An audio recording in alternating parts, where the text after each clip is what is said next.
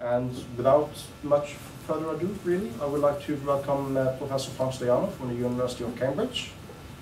I would just say the reason for inviting him is that he will be presenting his paper, Pico, No More Passwords. And when I saw that paper, I just read the abstract, and I really got provoked. And I thought, this is a real professor writing.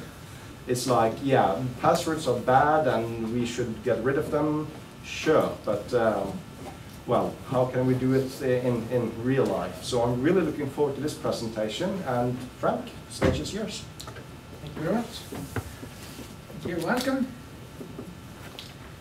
So it's a pleasure to be here. As Per said, please ask as many questions as you want. The paper that he read is available on the web, but it's not even the final version. I'm still writing it. I gave this talk first time in March, and the final version, post-proceedings version, is due later this month, so I'm still working on it. And look for the final version on my webpage, but more than that, interact with me today so that some of the stuff that comes out of this can also learn. So the title, Pico, No More Passwords, is motivated by something that I'm sure you have experienced as well. As a computer person, I have to be the unofficial help desk of friends and family, as I'm sure all of you do as well. And so one of the things was, okay, so you work in computers. Why do we have to do all this mess with passwords? Why is it so complicated? Can't you make this stuff simpler? You've been working in computer security and all that. And so it used to be that passwords made sense when you had one difficult password to remember, but difficult wasn't that difficult. I mean, maybe 8 characters were considered fine, and you didn't have that many passwords. And what happens now, people have plenty of things that they have to secure with passwords, and the passwords themselves have become more complicated than a regular human memory can manage. We're talking memory of normal people, not the people who obsess about memorizing 100 digits of pi and having contests about it, which I'm sure there's many of us in here. But we shouldn't use that as the standard. So the security people tell the regular humans that passwords must be unguessable and impossible to brute force. It means they cannot just be like a cat or fish, or the name of your cat or fish. They have to be long and complex and full of special characters, and they cannot be something that people can guess by looking at your Facebook page and knowing what your pets are and all that stuff. If you have many accounts, and everybody has many accounts, all the passwords that you use must be different. The passwords must be memorable, and you must actually memorize them. You're not allowed to write them down. And when you are entering them on the computer, you must type them correctly, even if they look like this and you make a mistake about here, and all you see is asterisks, and you're not sure where you can't even correct. You have to delete the whole thing and then start again and hope that you don't make another mistake about here. And to add insult to injury, you must change the passwords every few months, because otherwise, if there's a compromise, you might expose things for years and years, so you have to keep changing your passwords. So there's reasons for scratching one's head. If you dispassionately look at all the requirements that we security people tend to give to ordinary humans, then, how can you satisfy all these things together? If each one of these is a subset of the possible passwords, the intersection is the empty set. There's no way that a password can be at the same time as complex as it should be, and memorizable, and you have 37 different ones of them, and you change them every few months, and so on and so on. So there's several burdens that we are imposing on users. One of inventing passwords that actually match all these requirements.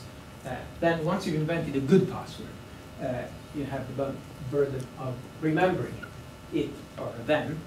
And then even if you can remember that password, there's the non-trivial burden also of entering it in the computer. So all these 3 things that we are imposing on users are actually beyond feasibility. There is a wonderful paper on the usability of security systems by the group from Angela Sasse in London, which talks about the compliance budget. Has anybody heard of the compliance budget? No. Okay, so if that's news to you, you should read this paper. It says basically there's people are willing to follow the rules of the system administrators, but every time the system administrators ask for something, it's a bit of a nuisance. Okay, so there's a kind of up to a point I will follow these rules, and after that it's just going to be too much, right? So the more burden that is imposed and the quicker this budget is reached, and once you are at the end of this budget, then the user is going to stop complying with the rules, just trying to bypass them in every possible way. So we are spending quite a lot of the budget, compliance budget of the users with all this. The trouble is that for people who, let's say, impose or deploy the password, so for example, someone who's a web developer and makes a new application says, okay, now I have to distinguish between my users, so I have to do something to secure the accounts, and what I'm going to do, I'll set a password. That's the obvious thing to do, because in every other web account, the user has a password. They already know how it works. I don't have to explain anything. It's an obvious thing. It doesn't cost anything to issue a new password. And for me, it's the cheapest and easiest thing to deploy. And it can't be that bad because everybody else is also doing it, right? So this is what economists call a tragedy of the commons. Has anybody heard this term before? Tragedy of the commons. Yeah, okay. So for those who haven't, the tragedy of the commons is like a common piece of grass where you can bring your cow and sheep to graze, okay, and it just belongs to the village as a whole. It doesn't belong to anyone in particular, so you can just bring your cows and they're going to be fine. But there's only a finite number of cows that can comfortably graze in these commons. And if you bring twice as many cows, then none of the cows are going to have enough to eat and be comfortable and so on. So you shouldn't overgraze, otherwise it's bad for everybody. But if you're just one farmer and the commons are there and you say, well, this has reached capacity, but I have 2 more cows. Why don't I just bring my 2 extra cows? Nobody's going to notice. It's going to be the same. And the benefit for me is I feed all my cows. And it's not a big deal for everybody else. And if everybody does that, then there's 2, 3 more times cows than the commons sustain, and then it becomes a mess. And this is exactly what happens. Every web developer says, what's my password going to do? That's bad, and because everybody else is doing it, and so this just doesn't work. And so even though web developers consider the passwords to be the cheapest option for user authentication, users hate passwords, and they have good reason for hating passwords. So passwords are dead, has been said many times. Passwords are not dead. Actually, passwords just should be dead.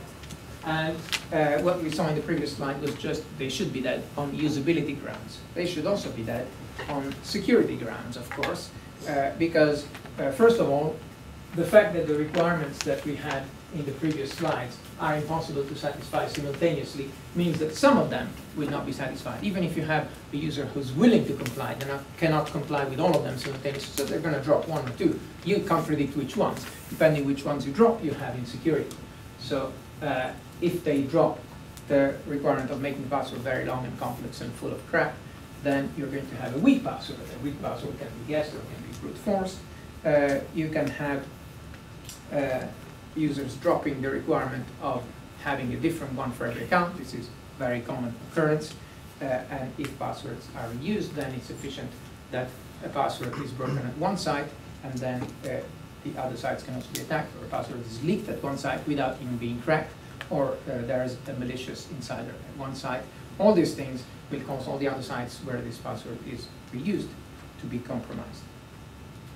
And then because the password system is too complicated to actually work, then users will sometimes forget the passwords, and the system providers have to cater for that with ways of recovering, and they have these questions like, which high school you went to, and what's your mother's maiden name and all that, and sometimes it's much easier to get in that way than by cracking the password. So just the fact that the burden of remembering passwords cannot be met, you can get in through the recovery mechanism, Sarah Palin customer. And then of course there's the fact if you cannot remember the password, it can be then written down somewhere. It's unlikely that it's going to be written down in a way that is impossible to get that for someone else who's there, so that's another avenue for getting through.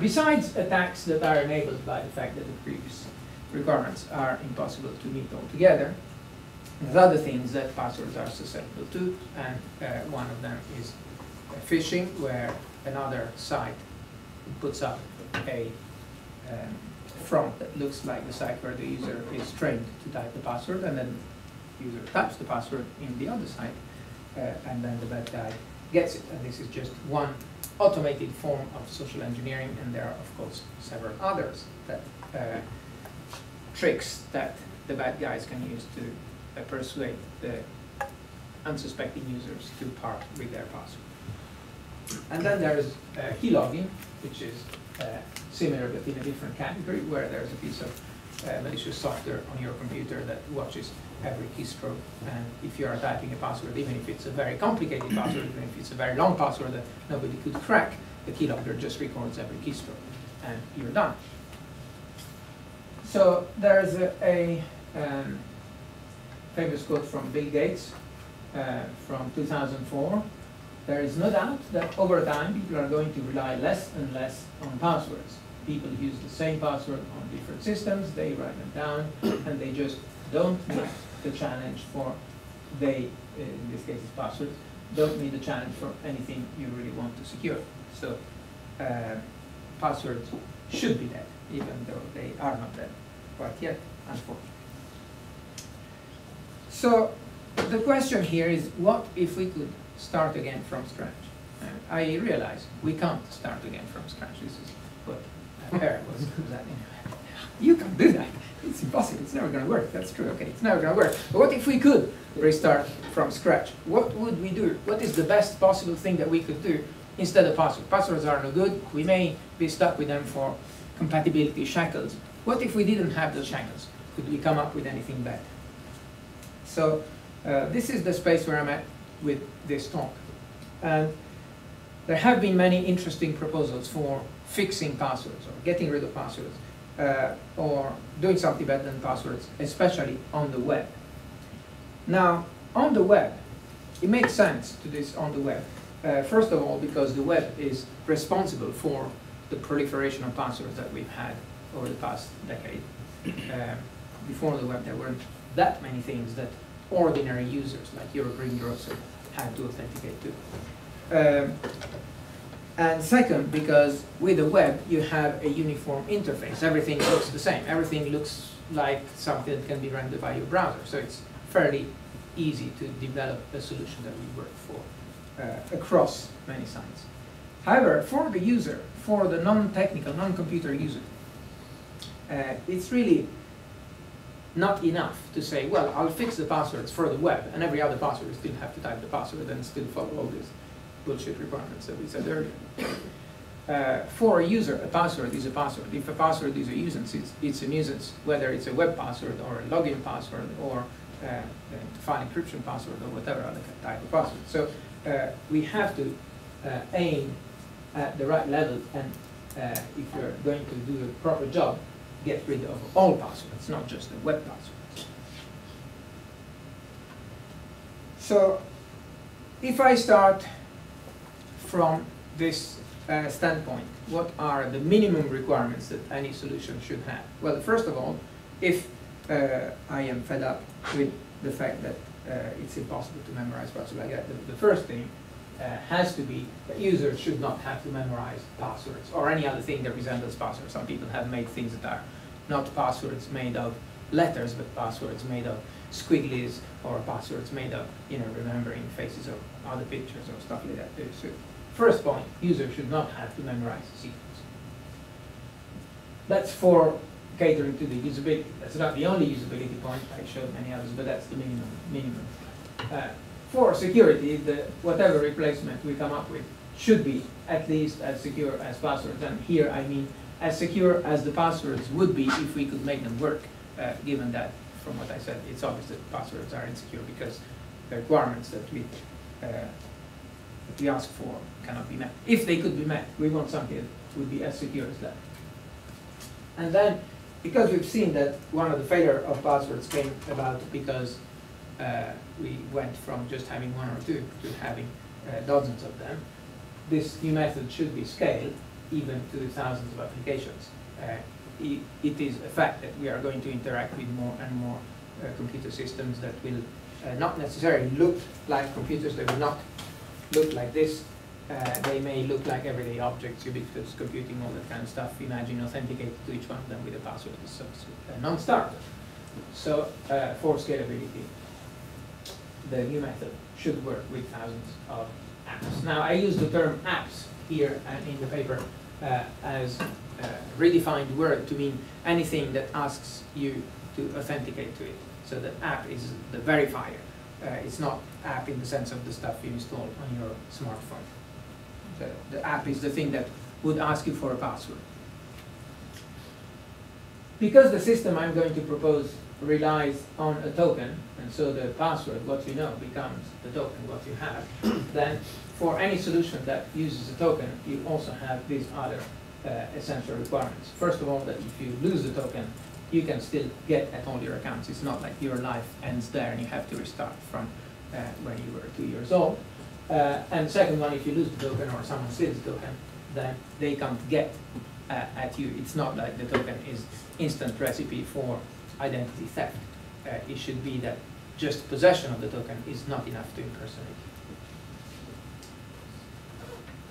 So the 0 point something were minimum requirements any solution should have. The 1 point something are things that I claim that my solution offers, claims that what Pico does.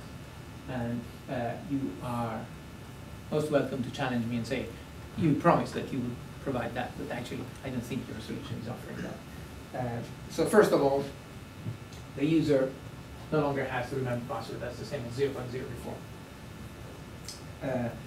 Another essential thing, it works for all credentials, not just the web passwords. And one problem is that users choose weak passwords with the Pico system, which is a handheld token. With the Pico system, the Pico chooses the password. It doesn't even use passwords, actually. It chooses a credential for you, so it's impossible to make a weak one. Another problem of passwords is that users reuse them. You reuse the same one on different sites, and with Pico this cannot happen either. Phishing is also impossible because of a recognition between the app, the verifier, and the Pico. This is something that in some cases you do with passwords when you have some kind of SSL machinery, for example. You have to make sure that anything that is not recognized is refused. Another problem, which is related to phishing, but it's also related to usability, is that one thing we fix with Pico is that the user does not have to select the correct credentials. Imagine that you had a token that knew all your passwords, and like a kind of password wallet. These things exist for PDMs and things like that. This says, I mean, the screen I have here, which is not reproduced here, says, welcome to MNAUD12 blah blah blah at the client username and password. If I had this list with all my maybe 100 passwords, I could pick the one that matches that, and I would know which username and password it is, and then I would have to type them in. And I could be tricked into selecting the wrong credentials. Being tricked is related to phishing, but also having to select this is a burden. If I have that many, I mean, I can have a hierarchically arranged list and so on, but it's so much better if the Pico decides on its own which one is the appropriate credential for the app that I'm interacting with. Network eavesdropping of the password is impossible in this system. This is something that some password systems do. It depends on how the password is transmitted to the verifier, but sadly still not all of them. Keylogging, which is a kind of local on the machine eavesdropping, is also impossible.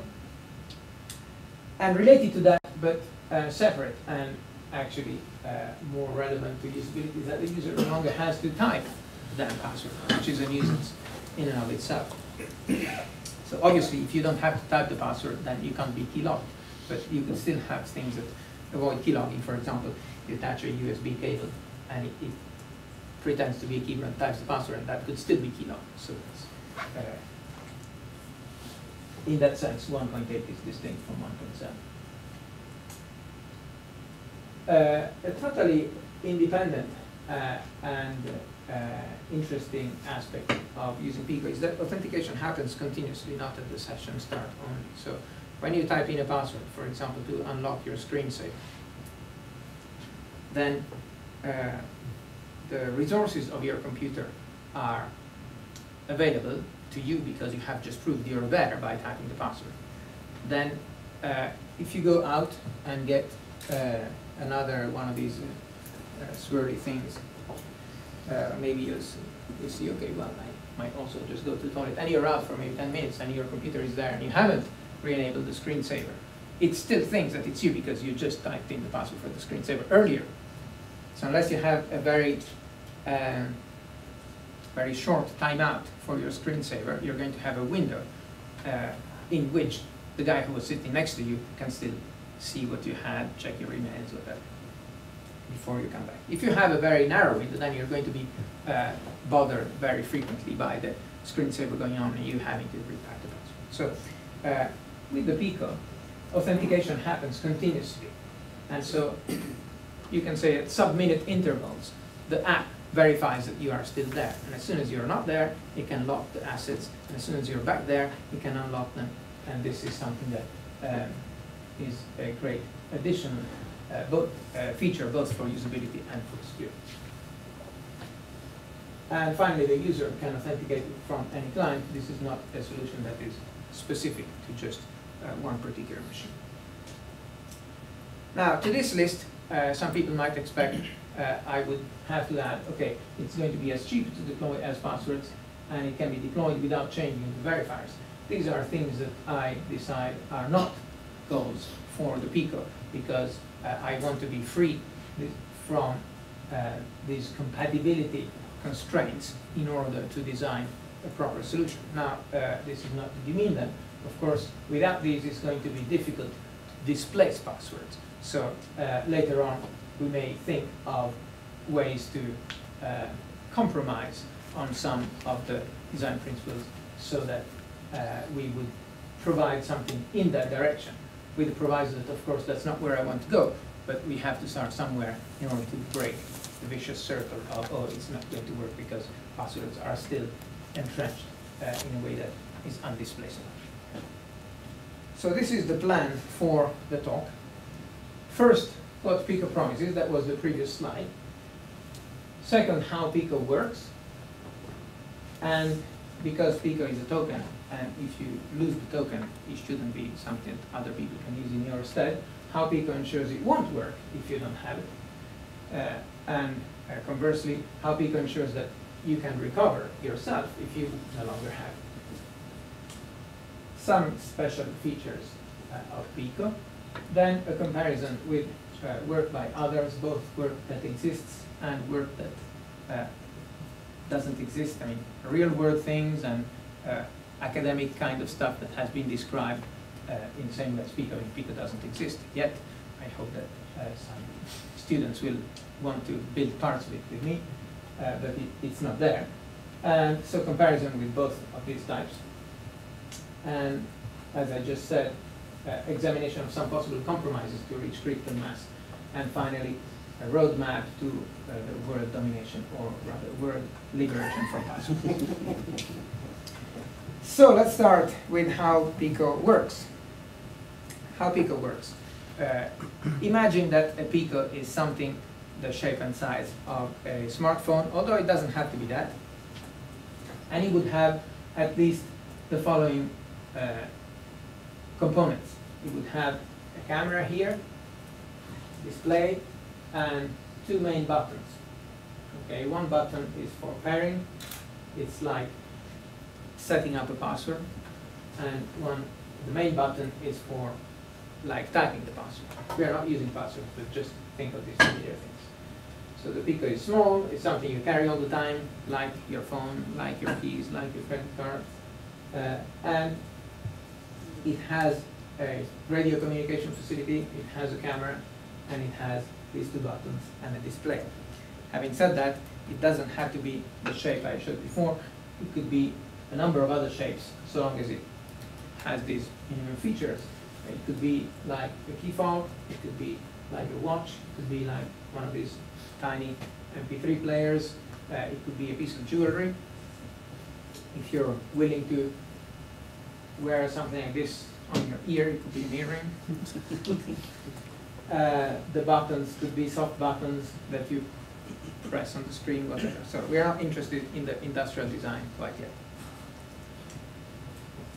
So how Pico works. The place where the app, the verifier, asks for a user ID and password, and this is complemented by a visual code. And this visual code is what gets acquired by the Pico through its camera. Also, the Pico has a short-range radio facility to communicate. So we have two channels. In the past, I have done quite a bit of work with some of my former students on multi-channel security protocols. Security protocols where you use several channels simultaneously to send different messages of the protocol because different channels have different properties. So the property of this visual channel, first of all, it's a unidirectional channel. It only goes in the direction from the app to the Pico. There is no visual channel from the Pico to the app. It has a very useful security feature, which is that the user knows for sure what the other endpoint is. This is not the case for radio.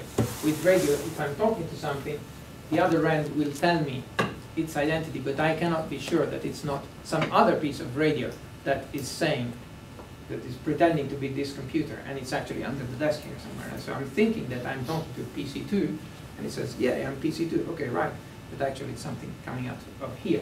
Whereas with the visual channel, if PC2 is displaying the code and I'm acquiring that code, then it cannot be the code that comes from another one. So that's an important feature of the visual channel. However, the visual channel has a limited capacity as well as being unidirectional. And so we were saying earlier, it cannot just carry a whole 4K public key. It can maybe carry the fingerprint, whereas the whole public key could go over the radio channel, which doesn't have these capacity constraints. And the radio channel is also bidirectional. So I use both in the protocol for different purposes. So each app in the Pico system has a public key pair and a visual code, and the visual code is basically a certificate on the public key. I have a picture here where, okay, this is a self-signed public key certificate, whatever metadata is necessary, the name, the human readable name of the app, and then the public key of the app. This is signed by the secret key of the app, and then hashed, and this is what is in this visual code, which is acquired over the visual channel, whereas this other thing, including the full public key and blah, blah, blah, is sent over the radio channel. So as I just said earlier, the visual channel is there so that the user explicitly designates the chosen verifier. It cannot be mistaken from another fake one over radio. And then over radio they get all the data that is required, and also they can talk back.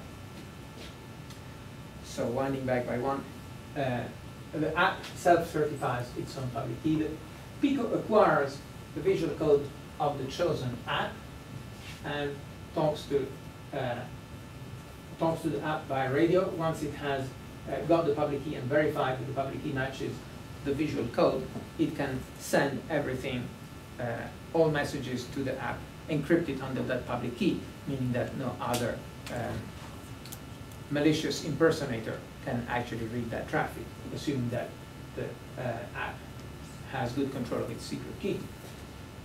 So this defeats the eavesdroppers, was one of my claims. And the user cannot be tricked to type the password into the wrong app. I could type the passwords in quotes because I'm not typing any passwords anyway, but cannot be tricked into revealing credentials to the wrong app because the only app it's talking to, it's the one that has the secret key that matches the public key, and the public key is identified as the one that was displayed by the genuine app. So this all looks very much like SSL. In fact, the mechanics are essentially the same as SSL, but the fundamental difference is that SSL relies on a PKI and a public key infrastructure to certify the public keys of the verifiers, and in this case we don't have the public key infrastructure, things are just self-signed.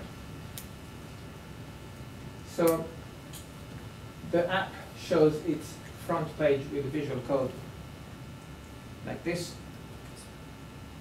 and whenever the front page is available, then two actions are available to the Pico. One of them is, so I'm here, the normal one would be enter your credentials and log in or access or whatever it means. But the other one that's also available from this state of the interface is to create a new account, if that's an account or whatever else. And so this is done on the Pico with the two distinct buttons. So the main button is the one that says, recognize me, let me log in, let me offer my credentials. And the pairing button is the one that means, okay, I want to make a new account for myself, a new pairing between my Pico and this app. And so let's have introductions. Let me create an account. Let's do the initial pairing.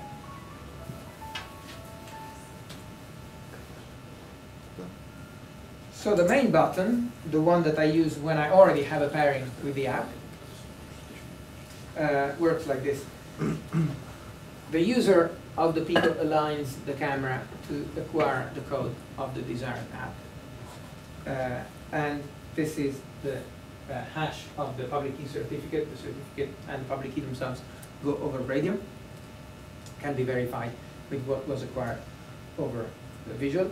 And then, because I have already paired with this app, as Pico I will have a number of slots, and in one of these slots there will be the one corresponding to this specific app, which I find by the public key. If the app was not among the ones that I knew, then I cannot do this and I will stop. And stopping at this point can be paired in the interface to the user with a phishing warning, because if you think you want to interact with this app and you press the main button saying log me in because I think I can log into this, but you can't, your Pico says you can't, then it means you are interacting with something that looks like something you thought you had an account with, but you don't. So maybe this is a fake. So this would be a good stage to give you a potential phishing warning. Because anything that pretends to be the real app that doesn't match the one that you have in there should not look like one that you think you already have. So anyway, assuming that instead this step goes well and it continues, then the Pico will send an ephemeral public key to the app.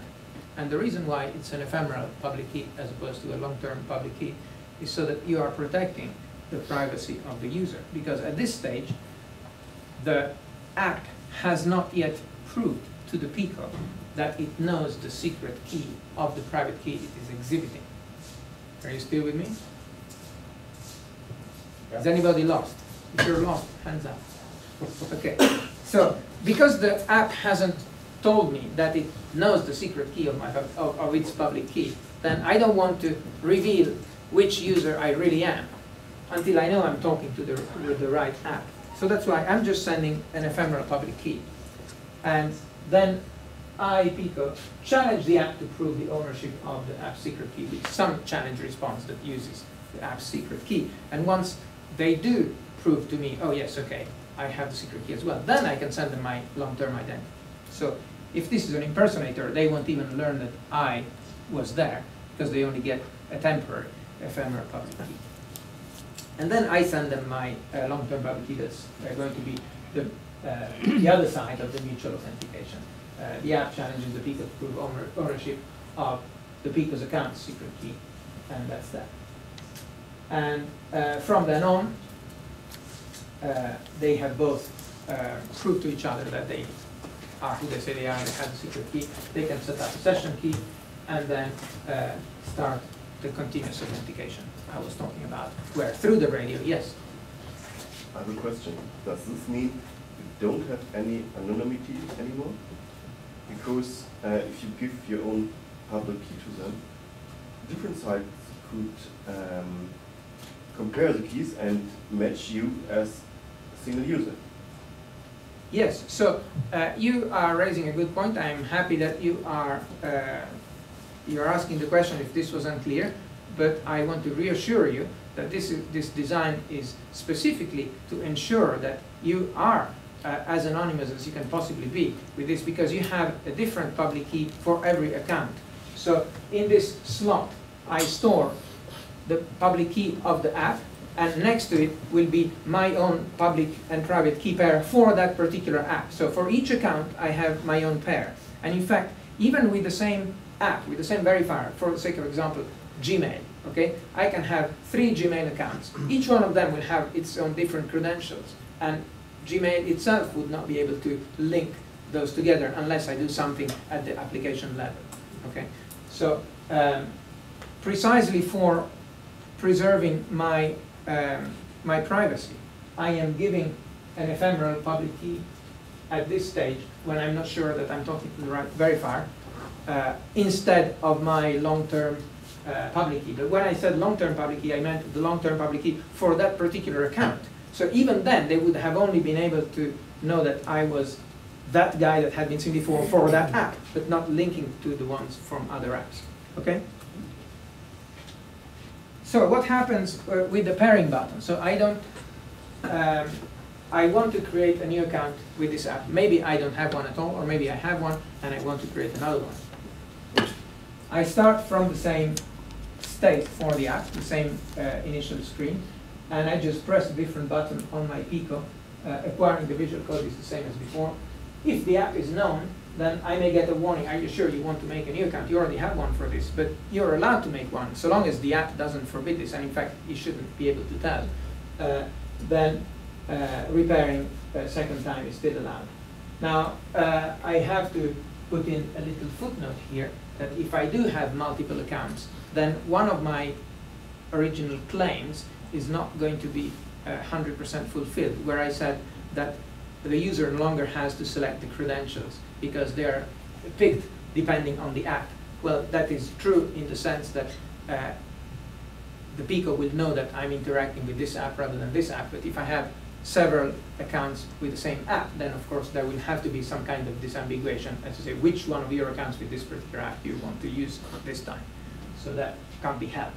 I mean, there's no theoretical way that you could select automatically if you have several ones to choose from. So as before, the Pico gets the full key of the app through the radio, checks against the visual code. Then now it stores it in this slot, I should be more precise. It stores it temporarily until it has verified that the app also has control of the corresponding secret key. It does the same trick as before for protecting the Pico's privacy. And then the Pico makes its own key pair for that account. This may have been pre-computed if the Pico is too slow a processor to do that on the fly, but that's just an engineering detail. And it sends the app this long-term public key for that account. As we were saying, it's specific to that particular account. And this basically allows the app to make a corresponding slot in itself where it stores the credentials for this user, which will be the public key of that Pico for that account. And if we need to have a user ID for the user to identify itself with the app, then this can be defined through the normal user interface on the computer that would be used for defining the user ID, and then stored in that same slot. So I am trying to make the Pico something that you have to do as little interaction with as possible. So I wouldn't like to have to type in a user ID on the Pico or something like that. You can still do all the normal things with the keyboard on your normal computer and just use the Pico for this crucial authentication part. Now, this is fine for something where creating an account has no previous step, as in opening up a new email account with a free email provider. If you are creating an account which has to be linked with some real-world resources, then there's another step for authenticating this binding. So if, for example, I am setting up an online banking account, and I already have a bank account with that bank, then I have some money somewhere, and when I create a new online identity here, then the bank, I expect the bank to link that to the money that I have deposited, so that I can then use this to do online banking there. So there has to be some binding between this thing that I am doing here with the Pico, which is completely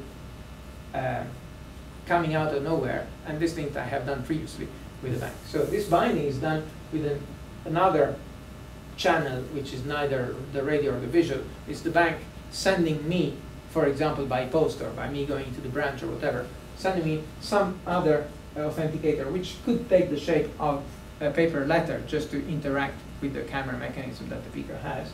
And then what would happen is that the back end of the bank sent a letter to the user with a special once only authenticator, which says, when you're going to pair up and create your new account with us, then you have to exhibit an authenticator, which is this visual code I'm giving you now.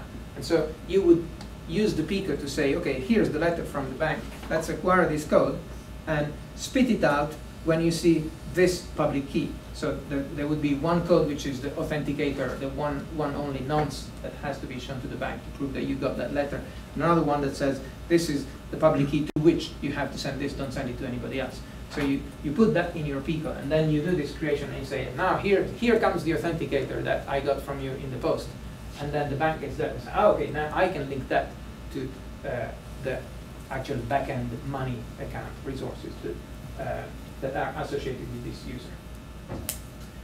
And so at this stage, the app records in its back-end that the Pico's credentials are valid, and from then on, you interact as in the previous slide, just by going with the main line. So that's how Pico works. What am I doing for that?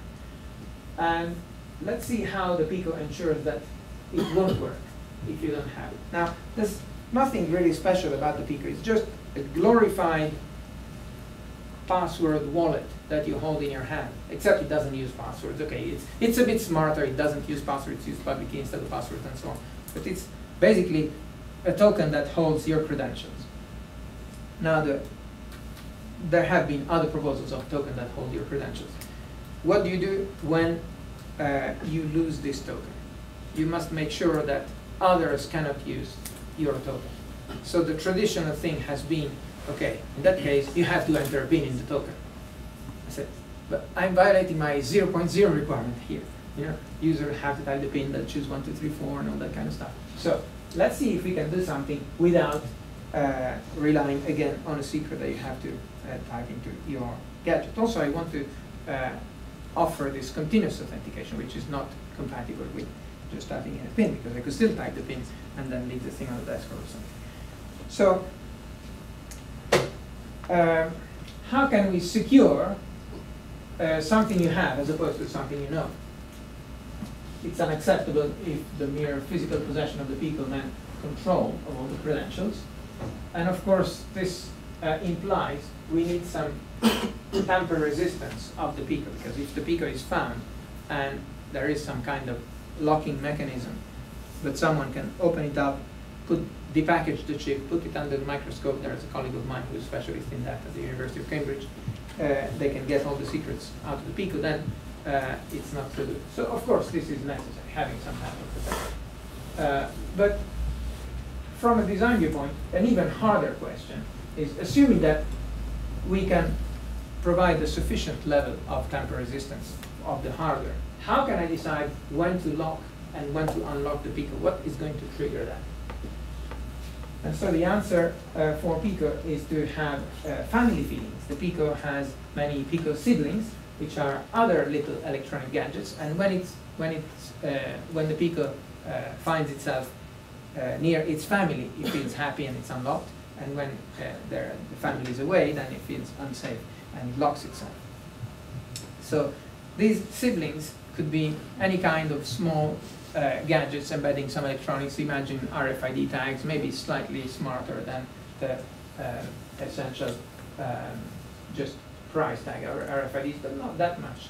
And they could be even smaller than the Pico itself, could be embedded in all kinds of everyday objects. And the crucial thing is to embed them in things that you are likely to have on you all the time. So it could be nose piercing, it could be an ear piercing, it could be your watch, it could be your cell phone, it could be your belt, something fashionable, your wallet. And here, I mean, this is the image of the Pico, and this is other things you wear, and the shapes can change. I mean, your watch could instead have the Pico, and the sibling could be the ring or something else. If you are in a different age range, then instead of your piercing, it could be your wig or your dentures, or you choose whatever. Something that you are likely to have several of with you all the time. And these would be part of a K out of N secret sharing mechanism, where you have to have at least K shares in order to reconstruct the secret that will unlock the Pico.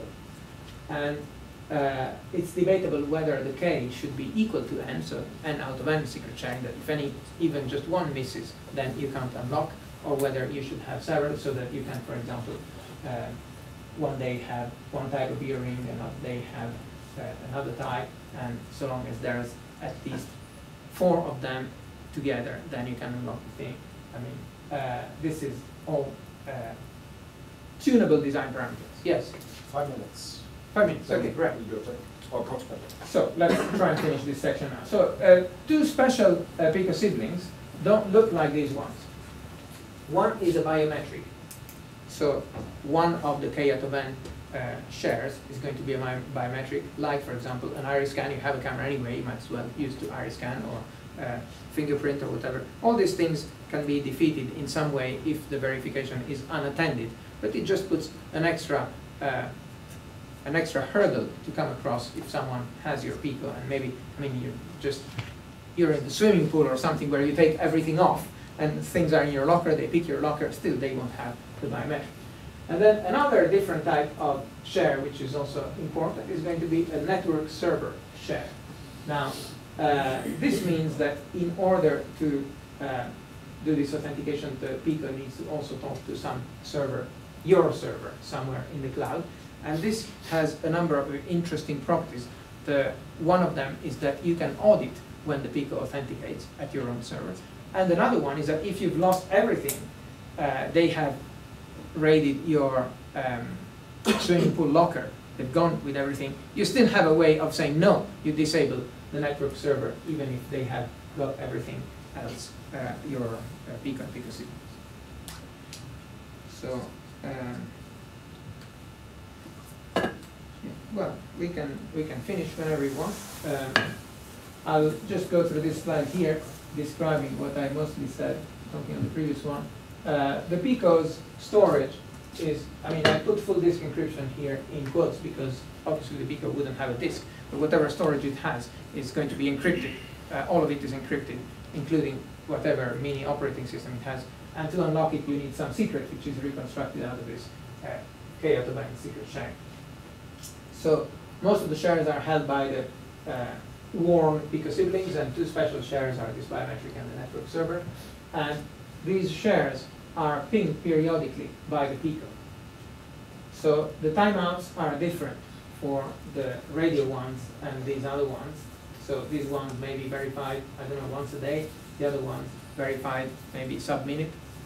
And there's a decay timer, so that I haven't heard this share for and when it goes to 0, then this share is not available. I cannot use it to recompute k-domain secret. And I can still reacquire the share if it doesn't go away within another longer timeout, which is decay for the whole Pico. If the whole Pico has been unable to authenticate for a while, then it just switches off and you have to require everything from zero. So that's the time when you're forced to do things like getting another biometric, getting another network connection. And so this, as I said, will allow you auditing and remote disabling. So this is a kind of aside. A feature that Pico provides by doing this is coercion resistance. If you are the super paranoid type, and I'm sure we have some in the audience, then one of the threat models with passwords is that they kidnap and then they torture you until you tell them your passwords. Now, with the Pico, they can't do that. I mean, you remove the rational motive for doing that because there's nothing that you can tell them that will unlock a locked Pico if the Pico siblings are not there. So I underline that you remove the rational incentive to torture. It doesn't mean that they won't torture. They can still do that just because they like it. So if you are James Bond and you have your Pico holding your credentials to log back into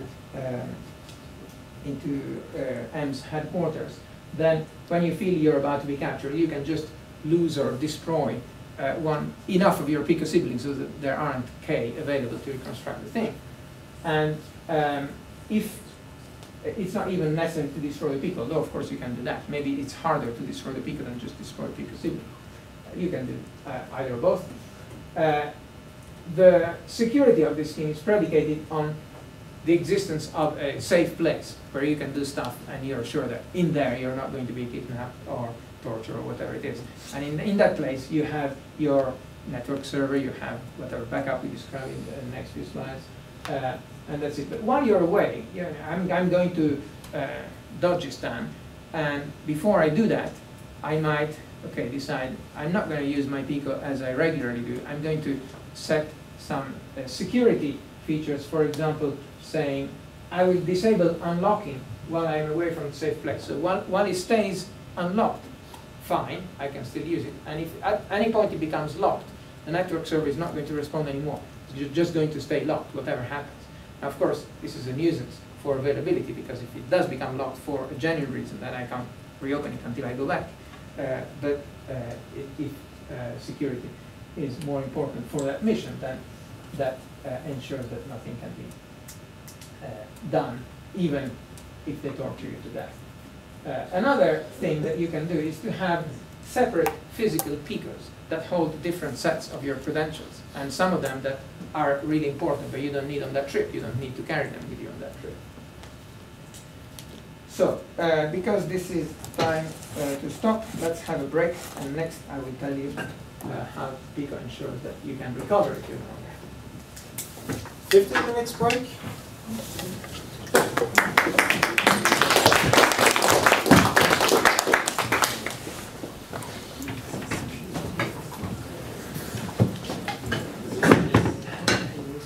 just thought of that.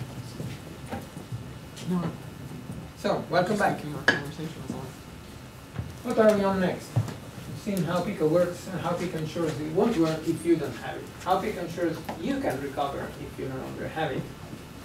And, you know, like your mother always told you, do backups. Now, nobody actually does backups. So, how can we make sure that backups are made, even if nobody ever does backups? Well, one solution I'm thinking of is to have a kind of docking station. That's the thing that recharges your Pico, and everybody recharges a cell phone. And where you recharge your Pico, it also backs it up. So this again is predicated on the existence of a safe place, where in this safe place you're not going to get screwed. You can have your backups in there and so on. So the place at home or at the headquarters of the Secret Service where you can recharge your Pico is the place where your backups are taken every time you recharge. And you have to have some kind of secure pairing between the Pico and your docking station, so that only your authorized docking station can take backups of your Pico. You don't want someone finding your Pico and putting it into a docking station and taking backup. So the secure pairing, I mean, authentication in ad hoc systems without PKI and so on is what I have been working on for over 10 years. So I am hoping that I could recycle a previous solution of mine to do this secure pairing, but I'm not discussing the pairing itself at this level. I mean, we can talk about it if you like. But there has to be some secure pairing between the Pico and the docking station, yes? But if the point of encrypting the data on the Pico is that you believe that the encryption is secure, couldn't you just store it in public on the web or wherever? I mean, does it matter? As long as you sign it so you can find it again, if you have the end part of the, I assume you have to be able to open it. I mean, in theory, I can encrypt all my passwords and put them on Google Docs or something, but I don't. I don't have it. Yes. Oh, actually, the first thing I thought of backing it up is, you know, if the Pico itself is tamper-proof, then the most common thought for backup is somebody's going to back it up to their PC or something, which obviously is not going to be tamper-proof, which was actually what I was thinking of asking a question about first. But you know, yeah, the backing it up to the web that seems like an even poorer idea. So, like, what are you envisioning for backup, or should we just let you? So for the backup, I envisioned something where, because the Pico itself is encrypted, I just thinking of just taking an image of the encrypted Pico. It has to be encrypted good enough so that if you lose the Pico, then you're not that worried that someone is going to undo the stuff. So in that sense, yeah, in theory, you could store this on the web as well. It's just me, I don't feel so comfortable doing that. But from a rational viewpoint, if I trust this encryption to protect me when the Pico has been lost, that even if someone can open it up and retrieve the bits, then they won't be able to get at the credentials, then they should be good enough for also being on the web. The fact is that when someone loses the Pico, there's only that guy who has the Pico. When it's on the web, then potentially everybody else on the web can do that.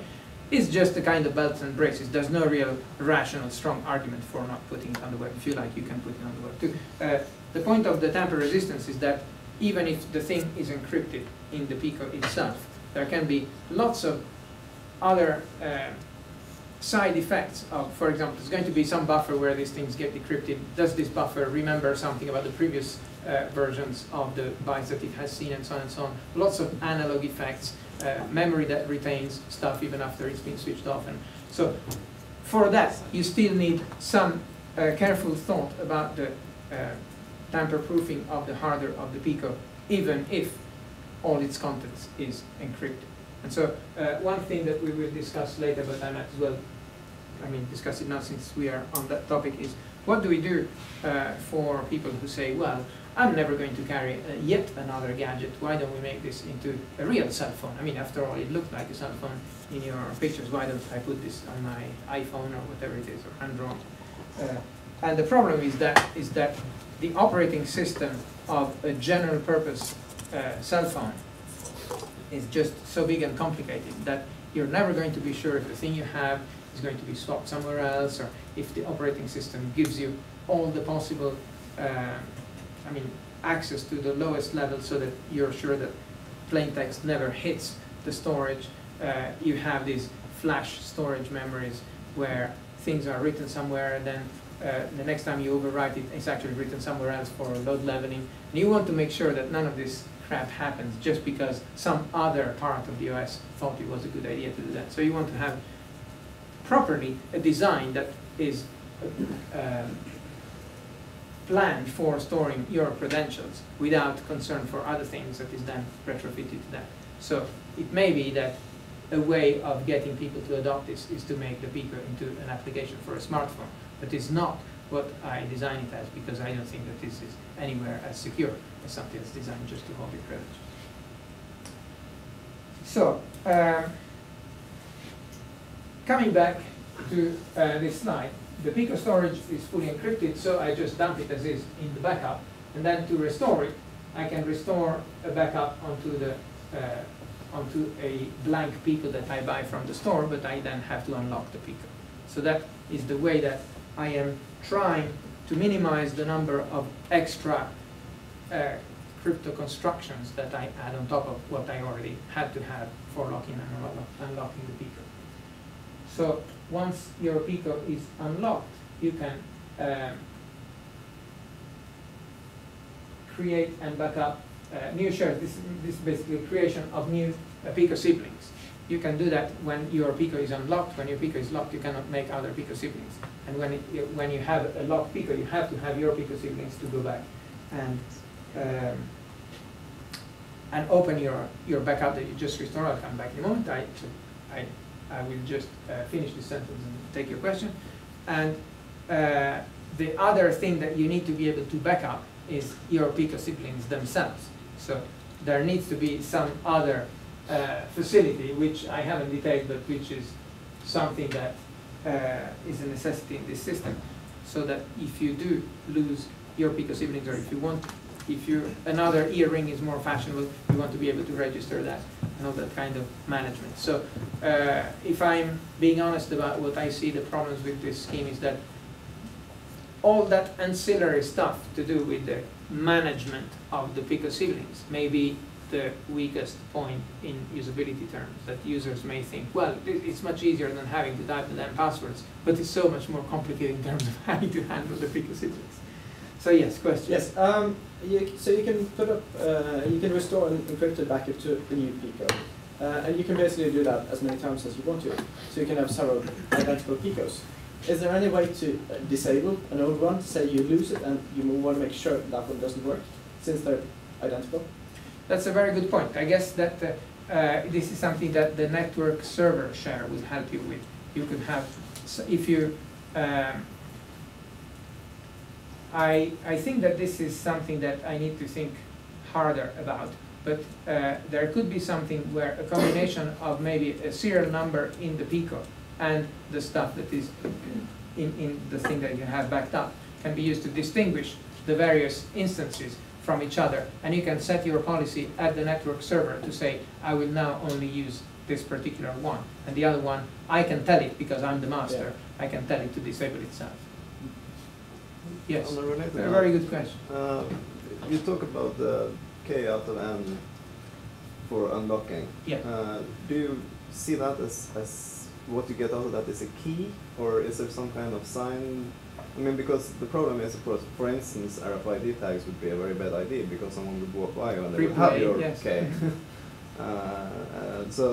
Yeah, so it would have to be something where there is a protocol that runs between the Pico siblings and the Pico that is resistant to replay. Mm-hmm. Okay, so something where if you have overheard the conversation, you cannot use it to predict the next few ones, so it cannot be the same, it cannot be reconstructed from them. So it cannot just be the simple price tag RFID is what I said, because if they just say the same thing over and over again, then obviously you have no recourse to someone who listens in and replays.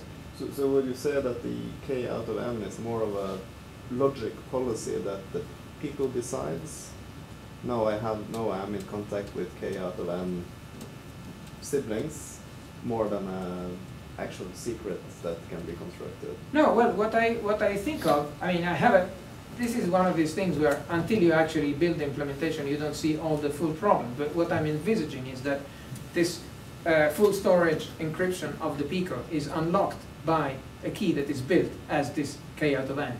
Mm-hmm. So as soon as the timeout says, I don't have enough to do this, then this key is deleted and you cannot access, you cannot decrypt anything that's in the Pico, and it stops working until.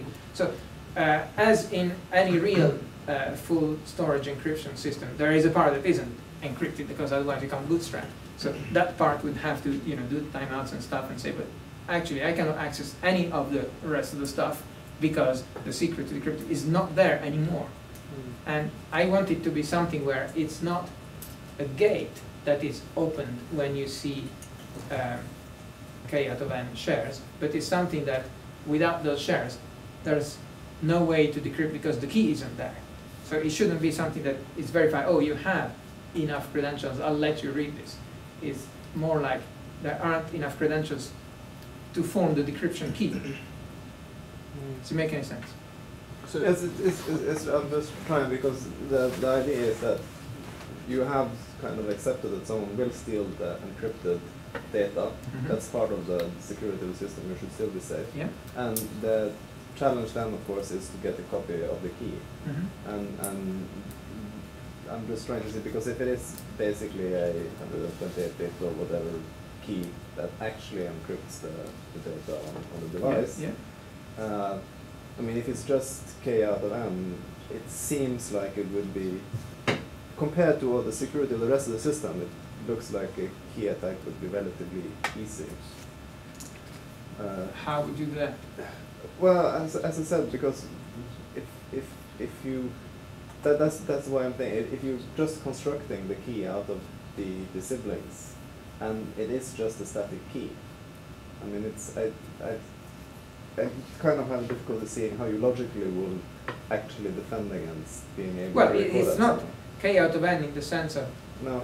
chunks of the key, of course. No, It's no. K out of Yeah, N, yeah, proper of secret course, chain. If any of this is of missing, course. then you can Yes, reconstruct yes, it of yourself. course. And if the key can be as strong as you like, you want to make Yeah. 256 bits key, that's fine. Well, it's, So, that's but not really the point. It's not the point. No. But I mean, the difficulty is, as I see it, is how easy is it to get hold of enough Pico siblings? And I guess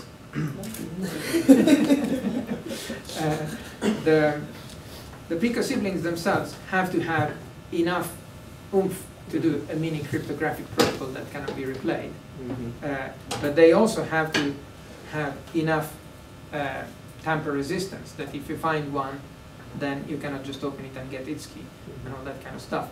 And I don't presume that the user is going to rewrite new keys into the Pico siblings. So they will come factory program with something that you will then have to pair up to form your key with all the ones that you have. So there's going to be some management. If you want to add another sibling and make it part of the share, probably you have to re-encrypt your Pico, all that kind of stuff. There was another question from somewhere over here. No? Yes. I have another question regarding the siblings. Would it be possible to use the siblings to track you, for example, in the supermarket? Oh, would it be possible to use the siblings to track me in a supermarket? So it would certainly be if the siblings always answer the same thing, right? But we said we don't want that because otherwise someone could overhear and record that and then unlock my Pico. So the protocol that we need is a challenge response protocol between the siblings and the Pico, where responses are unpredictable. So on that basis, the things that the siblings say should be different every time. And if I am the only person in Norway carrying a Pico, then you can track me in the supermarket. But if everybody, instead of passwords, uses Picos, then you would have continuous chattering of the various Pico siblings around people, but they would not be identifiable because they would still sound different every time. And it's only if you are party to that protocol that you can verify if the sibling is the one that you expect, one of your family or someone else's family. So they are sending their identity also encrypted. Yes, well, I must say I haven't written that protocol out, but it has to be a protocol with at least the feature that it cannot be replayed. And I imagine that if we did that, we could do something where we are also hiding the identity. Yeah. Yes. Maybe I don't understand it correctly, but what is the security advantage over carrying multiple tokens?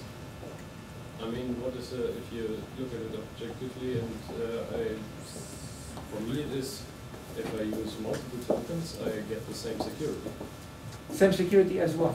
As that's just this system. Well, multiple tokens scales up to 3 or 4 tokens. It will not scale to 1,000 tokens, right? I mean, you're not going to carry a suitcase full of tokens. Don't carry a suitcase full of earrings. No, but the point is that the earrings, you just have to have enough earrings to unlock your Pico. You don't have to have a new earring for every account. Yeah, and you just need enough enough tokens to authenticate. There might be one token in between, which is intelligent enough to, like the Pico, to store certificates and stuff, but it's multiple tokens, and the and this doesn't overcome the security of multiple tokens. I mean, I'm not sure we are on the same wavelength. This is multiple tokens. It's just that the tokens have different purposes. All the tokens except one are used to unlock the last one. And the last one is the one that stores the credentials. These other tokens don't store any credentials, don't have any user interface. Yeah, okay. So the difference is that the earring token is just there and talks radio, and we have to work something out so it doesn't have to have its batteries changed every day. And the only one that I interact with is the one that has this buttons, display, whatever else. And I don't want to have earrings with a user interface, nose rings with user interface, and all that kind of stuff, dentures with user interface. And they are only there to basically make an electronic lamp around me so that the Pico knows that it's with me. But they are not used for authenticating directly. Yes? This is something different, not security issue, but health issue. How healthy is it if we have all these things around us and we have a Pico that communicates? We get the radiation. So are you planning to check how much it radiates, more or less than cell phone? Because now they are doing research that cell phone are causing cancer. So I don't want to have authentication. Yeah, you're absolutely right. So, I mean, the stuff with cell phones is you need enough power to talk to something that is a few kilometers away, which is the radio itself. Right? With this thing, you have to have enough power to talk to something that's 1 meter away. So there is hope that the transmission power is going to be several orders of magnitude less than what you are already willingly carrying with you all the time. And if you are worried about the radiation, then I guess once your worries are satisfied that your cell phone is safe, whatever is done for the cell phone can be done much better for things that are much shorter range. Yes? So the RF safety is kind of an overblown thing. In the United States, I've actually got an amateur radio license. I've gone through 4 theory tests and 2 Morse code tests, and I've held the license for quite a while. Literally, if you stand in your kitchen by your microwave, you're going to receive a higher dose of any sort of RFI, EMI type interference than you will from carrying your cell phone for an entire year. The actual radiation of things like cell phones or RFID tags is completely overblown. I mean, even if, for example, if you live near power lines, you should worry about that. You shouldn't really worry about the RF from like a cell phone. Or for that matter, even just general, a concrete will give off radio frequency to a much higher degree. And the other thing was that the gentleman that was talking about tokens, I think you were referring to, you're thinking of like, say, RSA secure ID tokens? Yeah, for example. Well, the problem with that, though, is that with that token, you still need, the token itself can't be your only means of authentication, because if someone had that token, then they're you. You still have to have a username or password or PIN or what have you. Okay, but if I have the Pico and all earrings and stuff, I can authenticate as well. Sure, if someone, kidnaps you and robs your house and finds all your Pico siblings, then that's a different problem. Well, what is one that would be addressed by having the network server.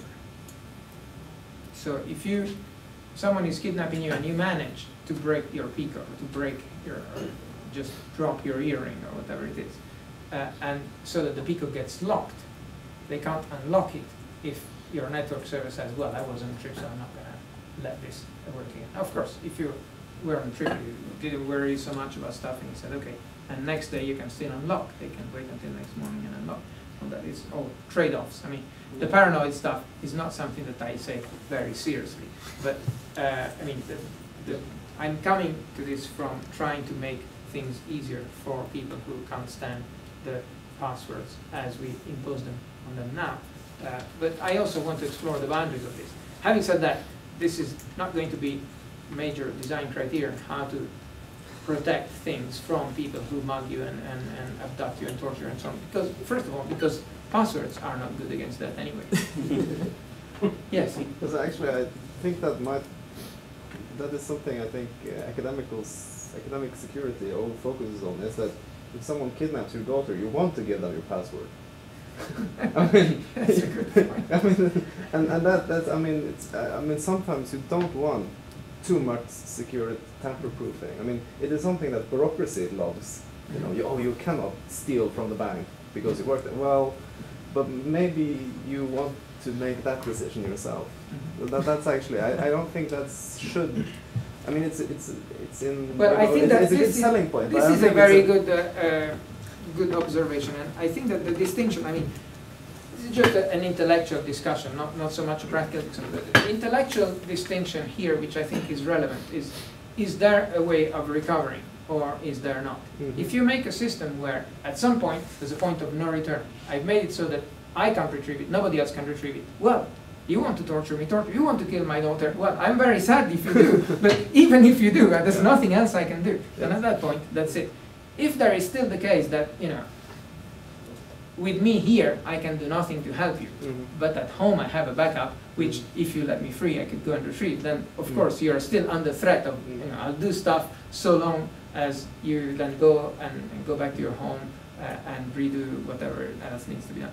So I guess the predicate there would be, if you let me go back home and it has to be only me because biometric and so on, by the time I get back home I can have all my support and you know, and have machine guns against you. But intellectually the only difference is between whether anyone can recover or nobody can recover. If nobody can recover, then, I mean, again, there's no rational incentive to torture you or your dear ones, but they can still do it anyway. Yes? If someone, for example, pickpocketed you and took your Pico, and then walked right behind you to receive the Pico siblings, wouldn't they then be able to identify with various stations? I guess so, yes. So if they steal my Pico and I don't notice, and I'm still around within range of the Pico, then they could still use it to authenticate. They'd have to keep following me with a laptop behind. It's not going to be a long-range thing. Now, another thing that we have to worry about for this kind of radio authentication is relay attacks. So in our group in Cambridge, we've done quite a bit of work on relay attacks. Relay attacks is where you have a radio token, for example, something that opens a door. And as I go in, I don't have to do an interaction with a specific reader, just because, you know, near here, it radio senses me and it opens this door. So there's a prover is the thing I have in my wallet and verifier is the door. Now someone sitting next to me in the cafeteria could have something that looks like a door electronically next to my chair, and then they send with their cell phone or something the signal.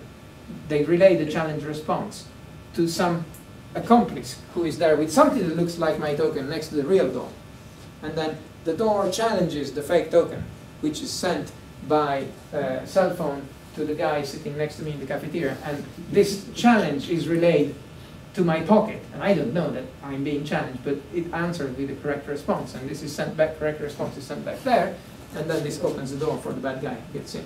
So relay attack is a problem in this case. And the solutions to relay attacks involve typically elaborate protocols that do a time bound, so that, you know, because the speed of light is finite, you cannot be any further away than that if you have taken not more than that.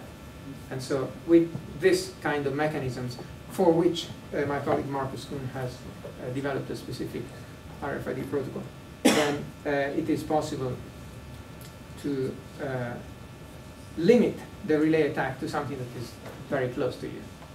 In which case you hope that you might spot it, you might still not.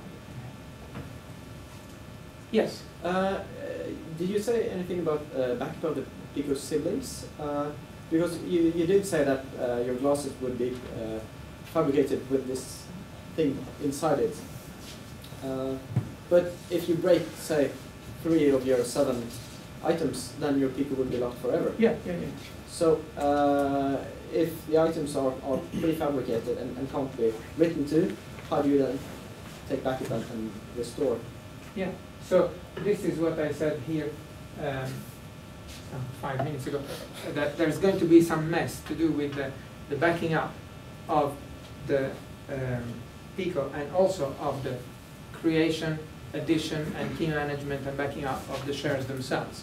And I am a bit afraid that this is going to be the weak point of this Pico system, that this is going to be the thing where the usability gets out of control for regular users. Management of these additional shares, making sure you can't get locked out, that you can decide that this earring is no longer fashionable, so you want to unregister and register a new one, that kind of stuff. So necessarily something that needs specific protocols and specific usability attention. I haven't solved that problem yet. Yes. I was wondering, you started this with the presentation of your paper as a sort of, if we could go away from passwords. And this is a very specific design, but the password is more like an API that is very easy to implement. I mean, that's also why there are so many implementations and why Sony didn't encrypt their passwords, because that's not part of the API, it's just something you should do. So I was wondering if you're thinking of just taking some of the core ideas, such as the visual side channel and radio, as in this case, but essentially a network or high bandwidth channel that is indirect, as a sort of framework or concept, because I mean the Pico is probably going to be made in China with a backdoor and sold cheaply here anyway. So I mean, because the system, or parts of the system, could definitely be used today with a smartphone, and so where are you going with? Are you going with this as a sort of exercise in designing the Pico, or would you actually try to do a work to actually try and replace passwords as a system? Well, you can do both. I am trying to replace passwords, and especially the part of the password problem that are the most aggravating, and for that reason I have set as my 0th principle that I want not to rely on users remembering things. And I said, what can I do for that? And I started building something. But I said, at least for intellectual honesty, I have to provide a system that is complete. So whenever I do something, I cannot say, well, and then someone else works out the details for that. So let's at least start from a design where all the bases are covered. But still, this is a fairly modular thing. I could have easily stopped at the point of saying, here's the Pico, and then so long as you don't lose the Pico, it's okay. Which is what, I mean, you could say RSA, secure ID token does that. You have the secure ID, it lets you authenticate to the thing, but so long as you don't lose it, or maybe it's protected by a PIN or whatever, and it's already addressed by, come back in a moment. So you could cut this Pico work in at least 2 parts. One that says this is how the Pico works, this is how it exchanges, how it does SSL-like things, and it doesn't do passwords anymore. And this is how you secure the Pico. You wanted to secure something else, be my guest. You want to use a PIN on that, just look disgusting to me, but do that. Yeah. So that is a kind of already 2 separate discussions. How to make the thing in a way that all these things, we could certainly split out several parts of what I did. The multi-channel protocol is work that we did several years before. Wasn't related to that either. This is one way of saying, is there, if we had no constraints of compatibility, is there a complete solution that we could roll out which we would consider better? And I would consider this better except for the management problem of the shares so far. Yeah, I just want to say that it's 13 minutes until lunch. Okay. Of course, we can use a few additional extra minutes, but I'll make sure that Frank Stajano joins in for dinner, and those of you who would like to talk more to him, join in for dinner. It's that easy. Right. So I'm very grateful for the interaction that you are offering, and this thing here says 24 out of 37. Now, I've already seen the slides, so I don't actually care. I'm much happier talking with you than seeing the other slides. If you want me to go through the other slides, I can do that. But if you prefer to keep asking questions, then no, I think we should let you finish the presentation. Some of the questions on backups, I think you were in the middle of talking about them. All right. Kind of. So. Yeah. No more questions. Let him finish the presentation. Period.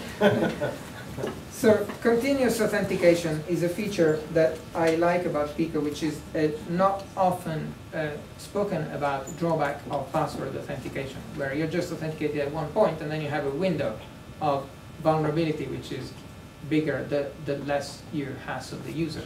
So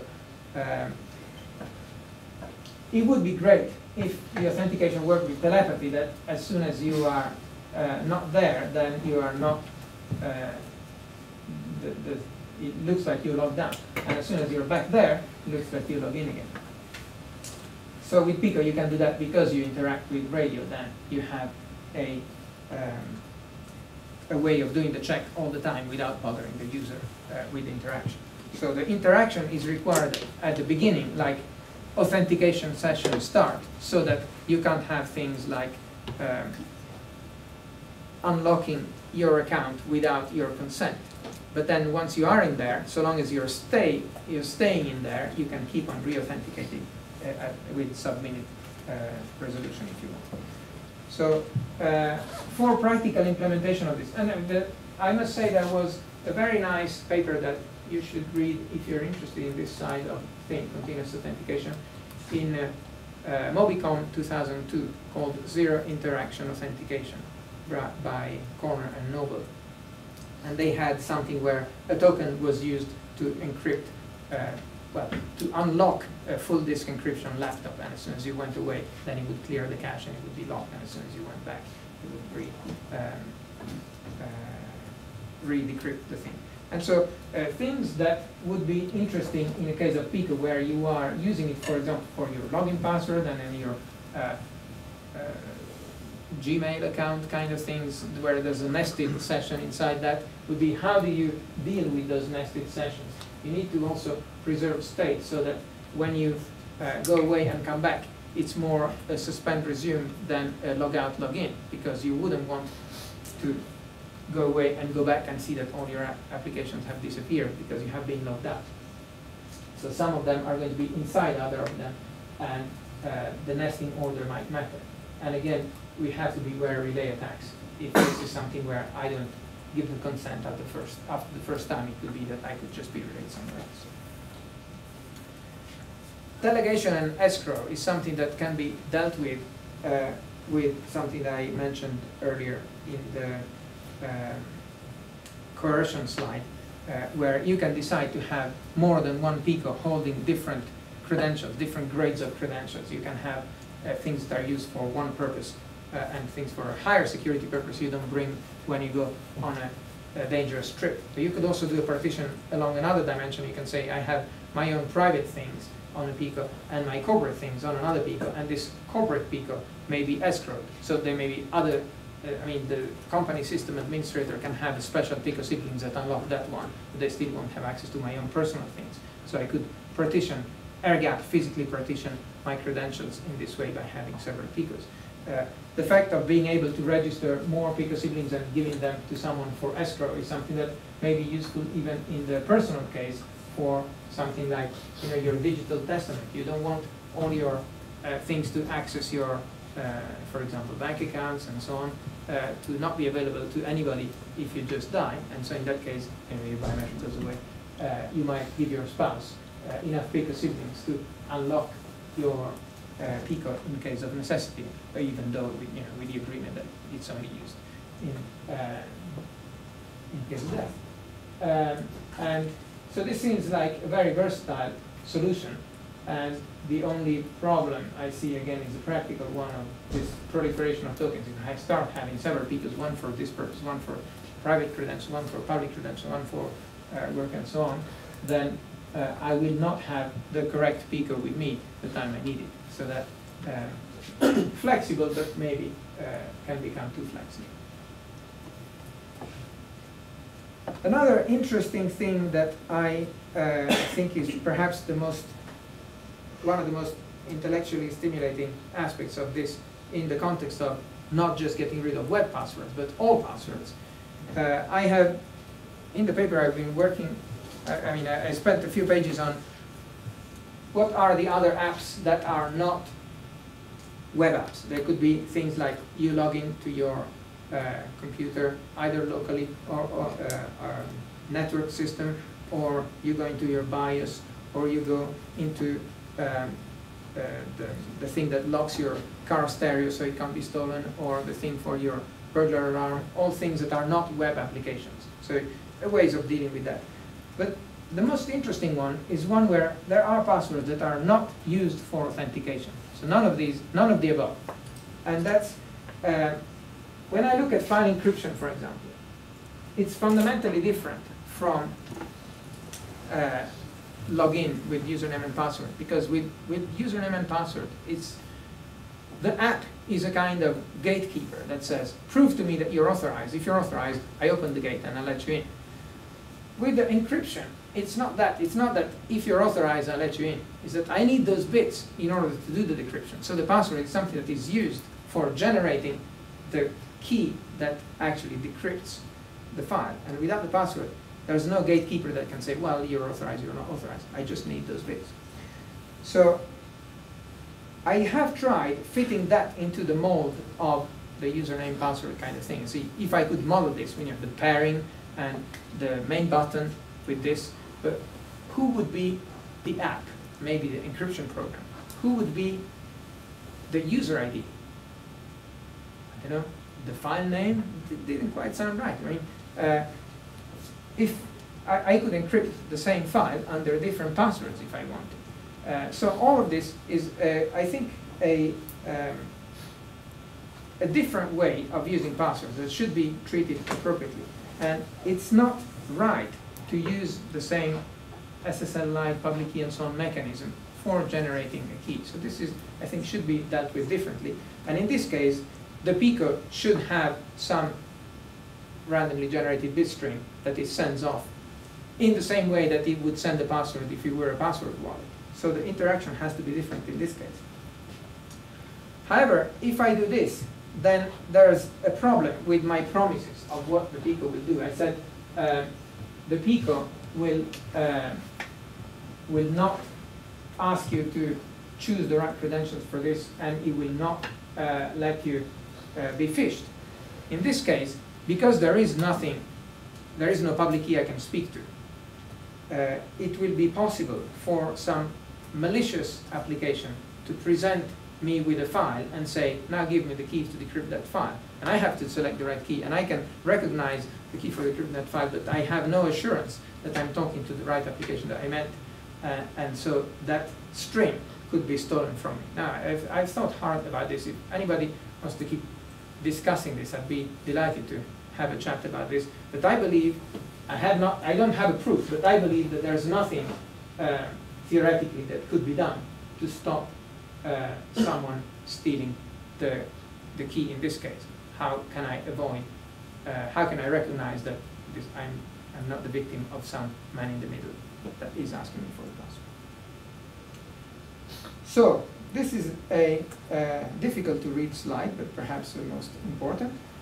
And I have listed here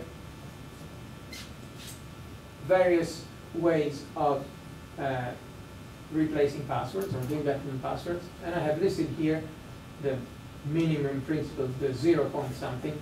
Here are the ones that Pico promises to do. And here are the things that Pico doesn't actually worry about. So as cheap to deploy passwords and no changes to the servers.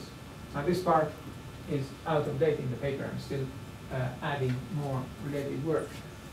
And in this last column, what I say is has been built, because it's unfair to compare features of something that, you know, I do all these things, I don't actually exist. So these things have been built. These things are, you know, just academic papers. These things that have been built are publicly available, because some of these are academic papers, have been built, but nobody's using them, or have been built, are not even published. And some of these widely deployed, so have been built, and actually people use that a lot. So there's no time to go through every square of this slide, but it's interesting to do a comparison with the previous stuff. And in fact, the one that is most interesting here, especially for filling those parts here, is the single sign-on. So single sign-on is a completely different approach to getting rid of passwords, but it offers many of these benefits.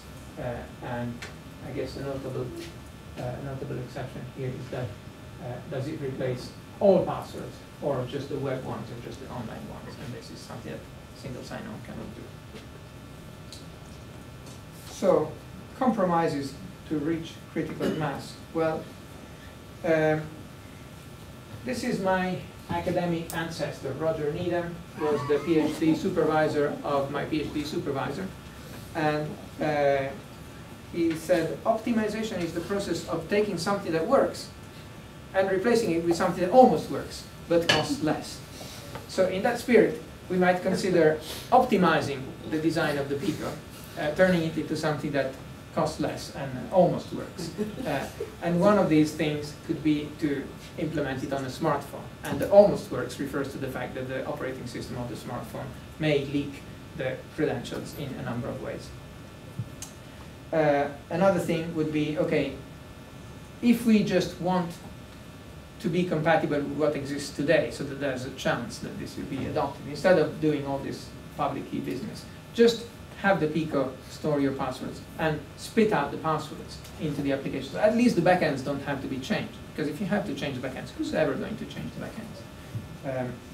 backends? As we said earlier, we could replace all this Pico siblings business with just a master password or a PIN that you type to unlock your Pico, which of course defeats the first requirement that I started with, but some may think, well, it just saves me so much headache that it may be a good place to start. So this last section here is the grand plan for world liberation from passwords. And I mean, there's not much serious stuff here. It's mostly a plan, but you know, first you have to build one that can withstand an adversarial review. Then once you have something that you can try out, you have to give it to users and see if they can actually make it work. Is it any better than passwords? Otherwise, there's no point going any further. And then at that point is the time to redesign it and re-engineer it. And then for building it into critical mass, you have to give in on some things. You have to convince Facebook. Yeah, so you have to make things that, even though they are optimizations in the Roger Needham sense, let you have a foothold. And then after that, you can build on this. And once you get to the point where the login pages look like this one here, where there's the user ID and password, and next to it, the facilities to use Pico, then you're happy, because everyone who has a Pico can still get all the benefits of it, and everyone who doesn't have can still use the thing as before. And gradually you see the populations change in percentage, hopefully. But that's a stage where you're not fighting for acceptance anymore, because every provider, every app will be happy to just support both if enough people have it. And eventually you get to no more passwords. So, my conclusions are that passwords are now beyond their sell-by date. So many of us have said that in the past few years, and so many of us have tried to provide some replacements. Now, you may consider this a very complicated way of replacing passwords. I might agree with you. But even though it's going to be difficult to tackle the backwards compatibility problem, we have a duty to think of something better than passwords for our users. And I believe that the things I said in opening, all these complaints about hating passwords are well justified when you see how unreasonable the aggregate constraints we put on users are. So I think this is the first proposal to eliminate passwords everywhere, not just from web or online sites. And this is the end of this, and the paper is in draft somewhere on Light Blue Touch Paper blog. I'm still working on this draft. I was writing new stuff even on the plane to here. I will certainly be writing more stuff after all we said today and after future interactions we have maybe at dinner. And if you're interested in doing any more with this, talk to me. I have explicitly decided not to patent any aspect of this. This is only going to be royalty free. You want to build it and become rich, be my guest, just sign the paper. Thank you very much.